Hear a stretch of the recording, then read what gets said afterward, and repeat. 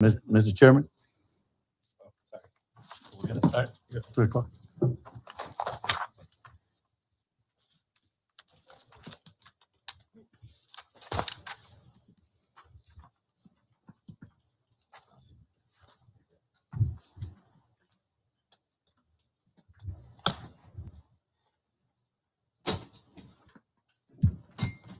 Here, door.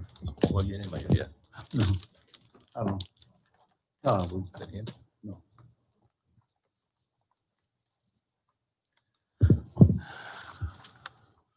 Gonna go ahead and call the Pharr Economic Development Corporation meeting to order. The time being 3:01 is Monday, April the 17th, 2023. First item on the agenda is a roll call and possible action on excusing any absent members.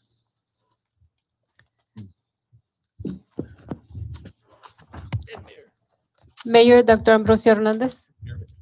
Commissioner Ricardo Medina. Present. Board Member Reynaldo Pérez. Present. Commissioner Dr. Ramiro Caballero. Board Member Mario Liscano. Present. Board Member Mari Moore. Board Member Michael Pacheco. Present. Mr. Perez, we have a quorum. Thank you, Ms. Garcia. 1B, Pledge of Allegiance and Invocation. We all please stand. Mr. Liscano, can you do the Pledge allegiance to the flag of the United States of America and to the republic for which it stands, one nation, under God, indivisible, with liberty and justice for all. You can please remain standing. Well, Heavenly Father, thank you so much for bringing us together this afternoon, Lord.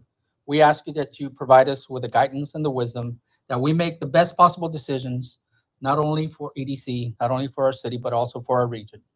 We ask you, Lord, to continue to bless all our public servants and to continue to bless the EDC team.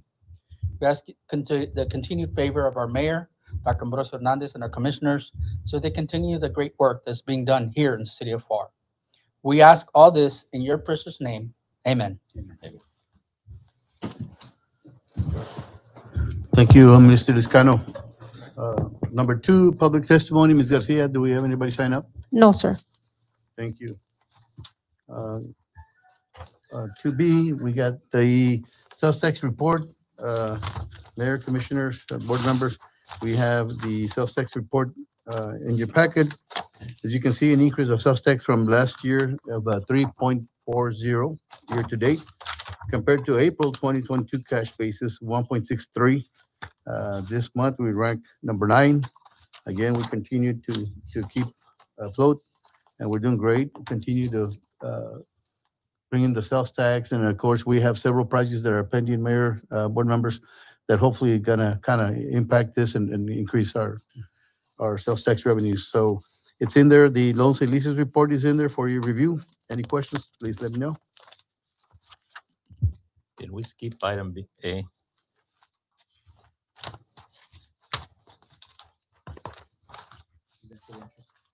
Yes, we're gonna go to the investments. Okay, and so we got the loans and leases report.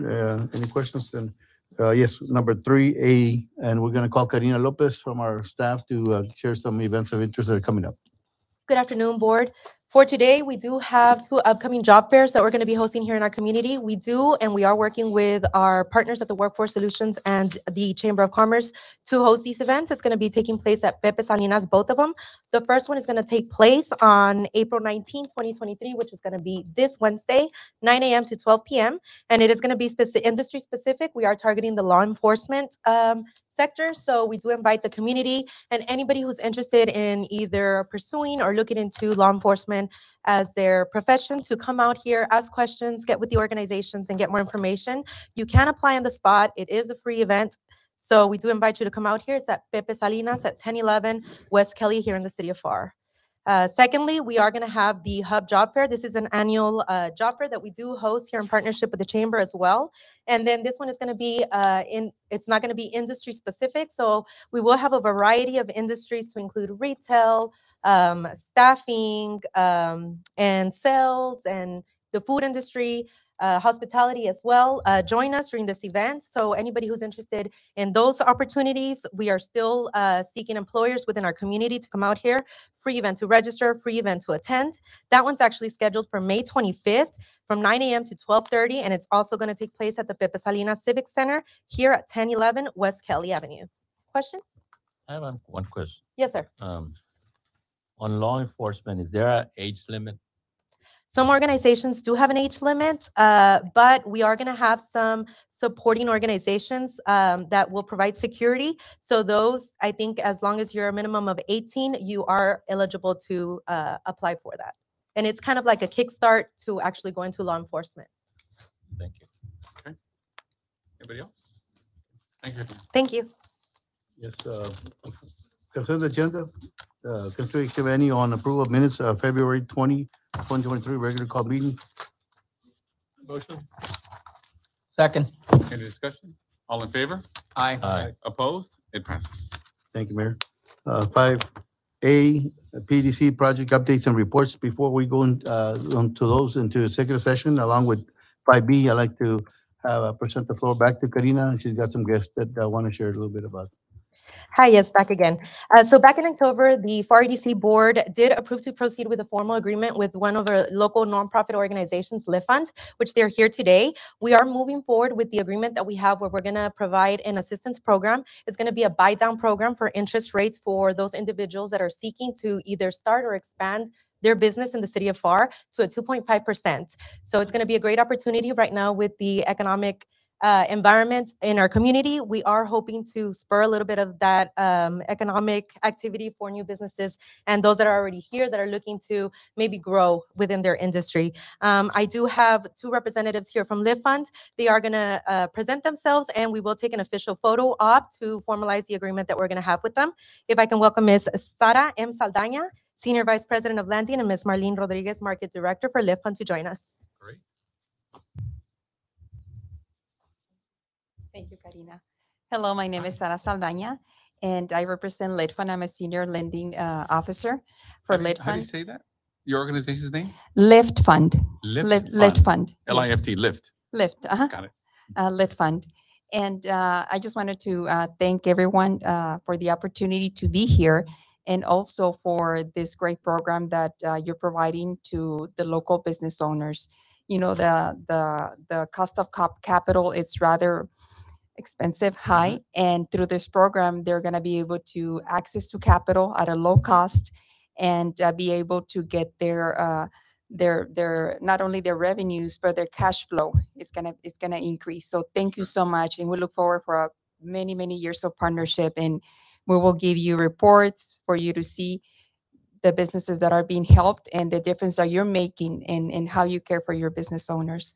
And this is Marlene Rodriguez. She's our loan officer here at the local Hi. office. Welcome. So if Jerry here, counselor, wants to expand his business, I just want to make sure I understand. Where do you guys get your credit from? Your credit line?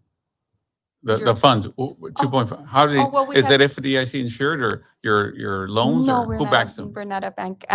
We get funding through the government, through Federal. SBA, Okay. federal. We also have funders Okay. that will bring money to the table for us to fund those loans. Is there a minimum or a maximum you guys do? The minimum is $500, Okay. and the maximum that we have at our level, it's 100,000. 100,000.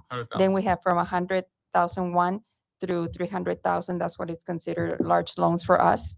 And we also have our 504, where we partner with banks, us, and SBA. And those are for big projects, you know, $1 million, $2 million, $5 million. And they have to be within the geographical boundaries of Pharr. Well, for those, they those. can be at any state. But for the program, the buy-down program, they Yeah. have to be here. We want to make sure that that we the purpose of the buy-down in many municipalities is, of course, get the cost of capital to be lowered. But in return, what we seek sometimes is the creation of employments, or for them to retain the employments, right? Mhm. The sales tax revenue, we look into that. So it's the growth, not only for the small business, for the city within to be reinvested. Because he's looking for like $1 million. I just want to be sure. He's always expanding. Of course. Thank you. Thank you Yeah. so much. We Well, look thank you, forward for ladies. this partnership. We really appreciate what you've done. Oh, yeah.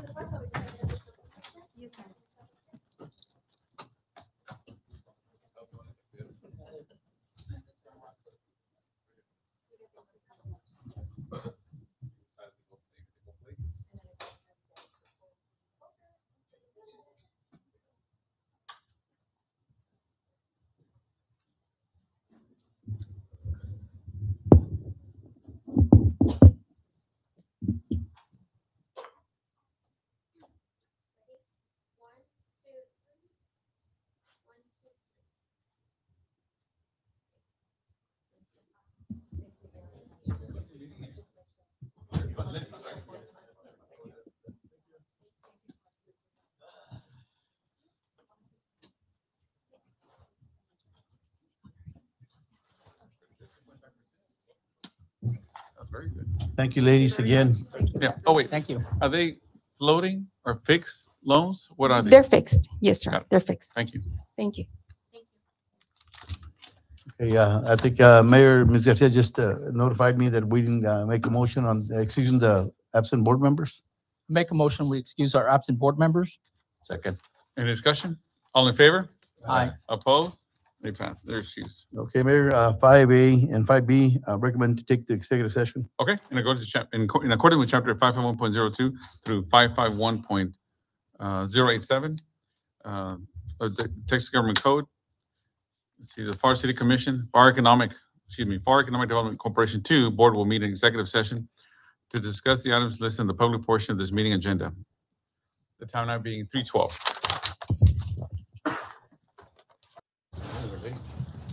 Yes, sir. A little bit. All right, let's go. We're back in open session, time now 4:13. Yes, sir, Mayor, board members, 5A, it was just PEDC objects and report. 5B, recommending to table this item. Okay, do I have a motion for approval? Off the table. Second. Second to table, okay. All in favor? Aye. Opposed? It passes. That's all we got, Mayor. For adjournment. Second. All in favor? Aye. Opposed? It passes. We adjourn at 4:13. Thank you. Thank you, Mayor. Thank you. Hey, Javier.